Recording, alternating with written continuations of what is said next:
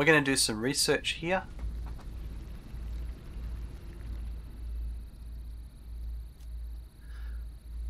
We're going to get the Rebar Gun. So that's going to take 5 minutes to research. This will really help us. It's a new weapon to use. We'll come back to that in a minute.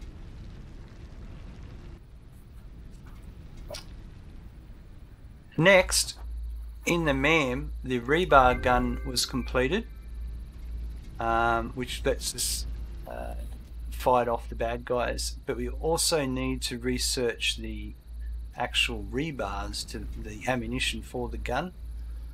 So now that we've done that, let's go to the equipment workshop, and here is the Rebar Gun. I'm going to add it to my to-do list, and Spiked Rebar is just rods. So I need some screws. I know I've got screws here. Let's grab those. So we're going to build a Rebar Gun.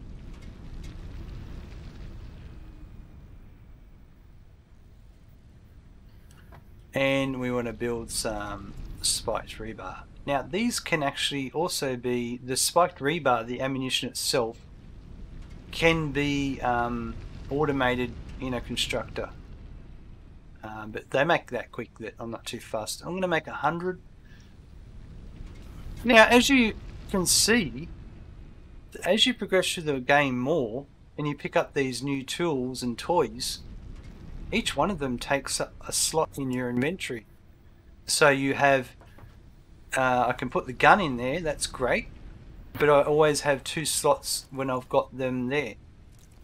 And you just press R to reload the Rebar Gun.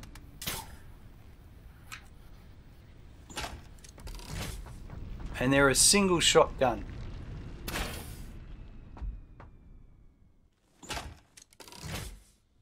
But very effective because you can shoot at a distance. So that's going to help us moving forward.